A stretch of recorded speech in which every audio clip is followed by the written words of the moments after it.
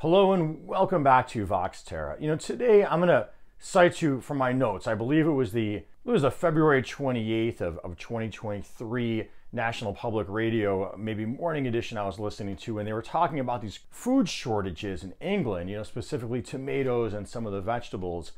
And every time I've heard this coverage, they've always said weird weather, due to the weird weather, some crop failures. The United Kingdom is light on tomatoes, cucumbers, bell peppers, broccoli, and other popular produce items are also in short supply.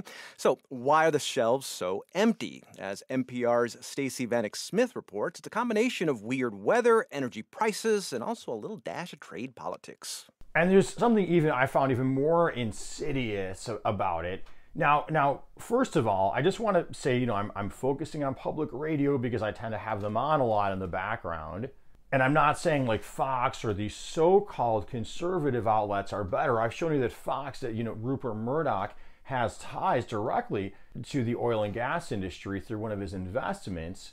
And also cited the Public Citizen, showing you how Fox has been notorious for hosting what are called climate change deniers. But what I am saying is that outlets like National Public Radio deprioritize climate change. They leave it out of the narrative, except as maybe a special story. It's not part of the regular story.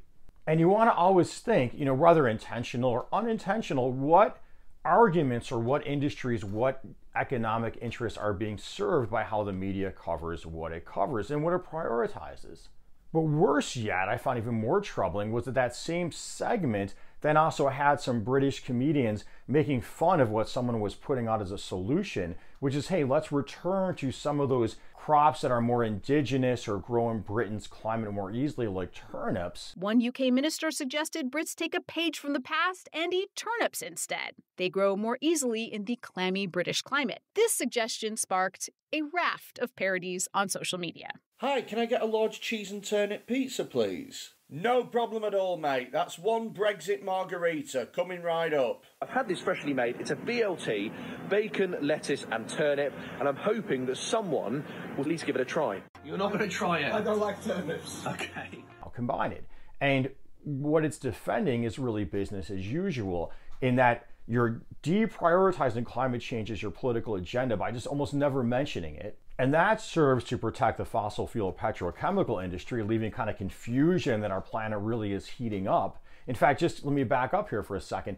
Britain, they were having wildfires this past summer. That's a fairly unprecedented thing, wildfires in London, major heat waves throughout Europe. And I've shown you, and in China and in the US, and I've shown you that heat waves are on the rise as our planet is heating, and that is set in motion by the excessive burning of fossil fuels. I've cited that right to NASA and right to the EPA. It's just that most media outlets are ignoring these simple, right under your nose facts. Why? It serves to benefit and protect and prolong the reign of fossil fuel petrochemicals in our society. Then mocking what is a climate solution also serves that as well, because local, sustainable, produced agricultural goods of any sort have been on the radar or part of the environmental movement's North Star, that whole buy local.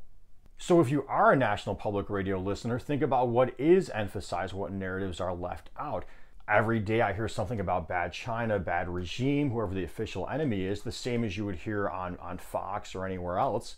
And then what is be different from NPR to Fox is maybe, how they're going to present certain cultural, what we call clashes. So anyway, that's just a quick thought, on how our media is downplaying climate change, mocking solutions, and how that serves to protect established industries, and then getting people to focus on outnumbered groups of people, foreign adversaries, or just really present one-sided narratives on some cultural issues that people have some disagreements about.